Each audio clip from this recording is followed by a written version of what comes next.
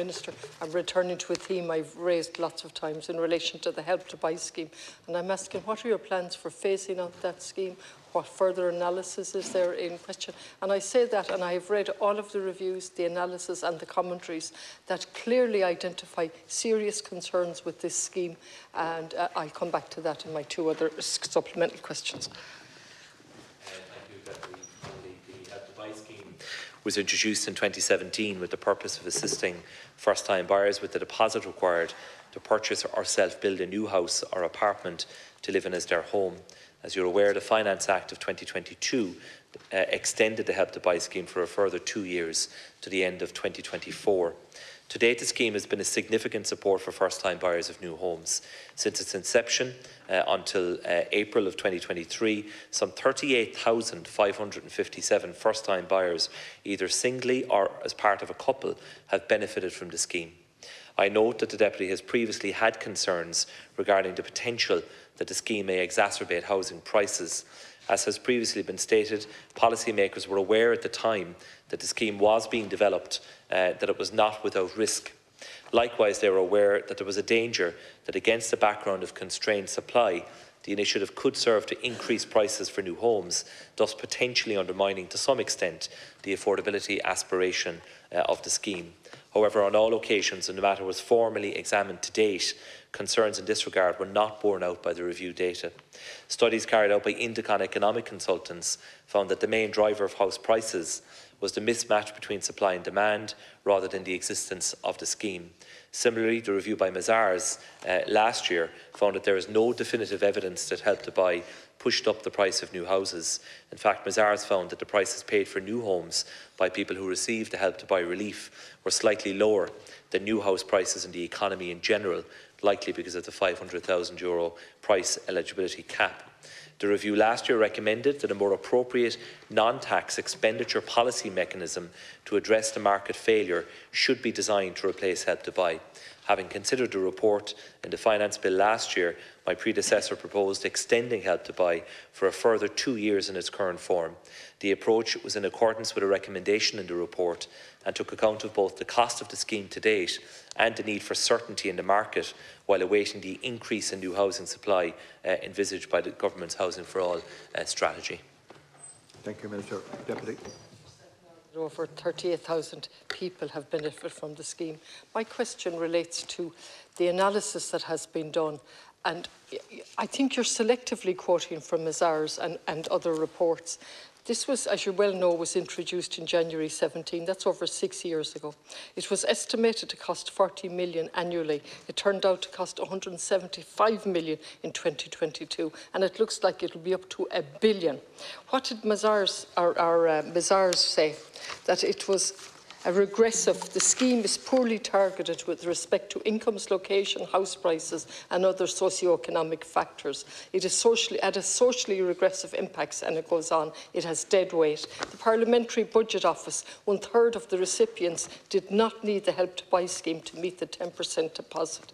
And it goes ESRI, a review of the Help to Buy scheme suggests that many households with large deposits have received support under this scheme. ESRI, it's likely to contribute to higher house prices. Now, I know you're saying there's no definitive evidence in relation to an increase in house prices, but there are serious concerns in relation to this scheme and who it's benefiting. Minister.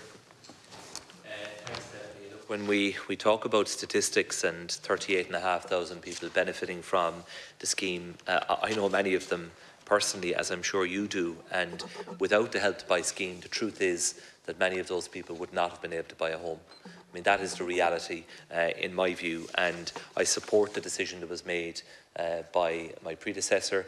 The extension of the scheme to 2024 provides certainty, and I think what we need in the housing market is as much certainty as possible.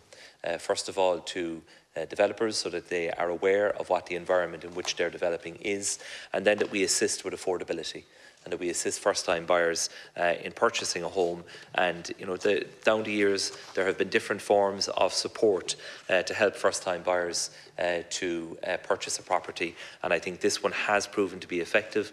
I'm well aware it has its critics, but I want to be very clear that the decision that has been made to extend it to the end of 2024 is one that I support, is one that I stand by, and we will honour that. And of course, we always keep taxation matters under review, so the future of the scheme beyond that date is something that I will consider in future budgets. Thank you, Minister. Deputy.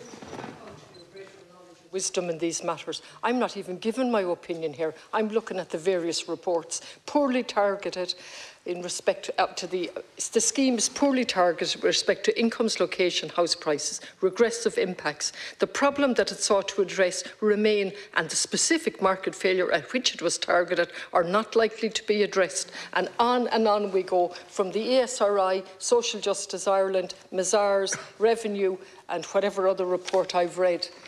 Regressive, poorly targeted, the help is not needed by over a third of those who have benefited. Yes, I'm acutely aware of the people that have benefited, and I also know that many of them had the deposit, just like is borne out here, over 1/3. Parliamentary Budget Office overview of the Help to Buy scheme. 1/3 of recipients did not need this help to meet the deposit requirements. And so it goes on through. Mazar said to scrap it, but not now. Why not scrap it now? Because it's embedded and there's a market expectation, and it fits in with your policies of buying up the market at all costs. That's why we can't scrap it just now. Thank you, Deputy. Minister.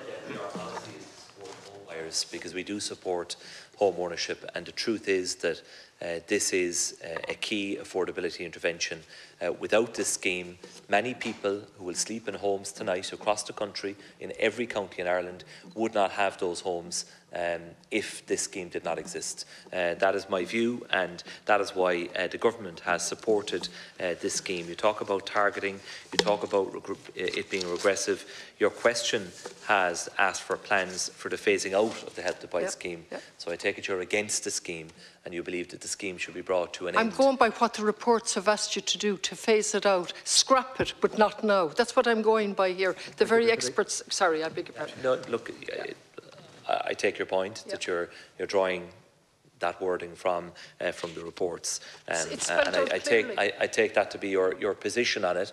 I'm with you. I think the scheme has an important role to play. It's here until at least 2024, and we will keep it under review and make clear in future budgets what the position is beyond that date. Thank you, Minister.